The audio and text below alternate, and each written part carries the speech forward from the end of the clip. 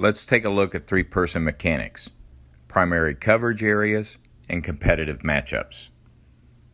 With the ball's strong side in the front court, the trail is responsible for all areas outside of the three-point arc, extending over to the far lane line extended, and including the area inside of the arc above the free throw line extended.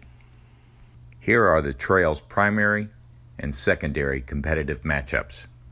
The trail's home position is at or below the top of the three-point arc extended and along or just inside the sideline. May move a step or two onto the court to obtain a better angle on plays, but must be mindful of passing lanes. May move down toward the end line to obtain a better angle on plays, but must be mindful of a quick turnover. May move higher and even into the backcourt if play dictates. The center official is responsible for weak side court coverage up to the nearest free throw lane line extended, including the nearest half of the free throw lane. Here are the center's primary and secondary competitive matchups. The center's home position is along the sideline straddling the free throw line extended.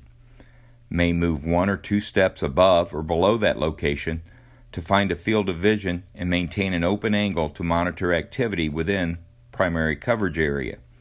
May move a step or two onto the court to obtain a better position if all of the players are located on or toward the other side of the court, and may move closer to the division line if there is strong defense or a trap near the division line.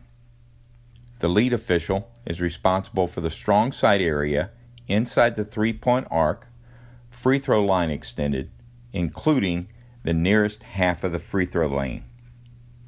Here are the lead's primary and secondary competitive matchups.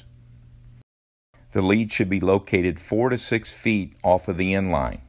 When the ball is on the lead side of the court, the lead should assume a wide angle position, which is 2 to 3 steps inside the three-point arc line extended off the court, mirroring the ball. The lead should typically not be wider than the three-point line. When the ball is in the middle of the court, or as the ball crosses to the center official's side of the court, the lead should assume a closed-down position, which is 1 step outside the free throw lane line extended off the court. With each of our officials' primary coverage area and competitive matchups identified, all that's left now is to resume play and make the right call.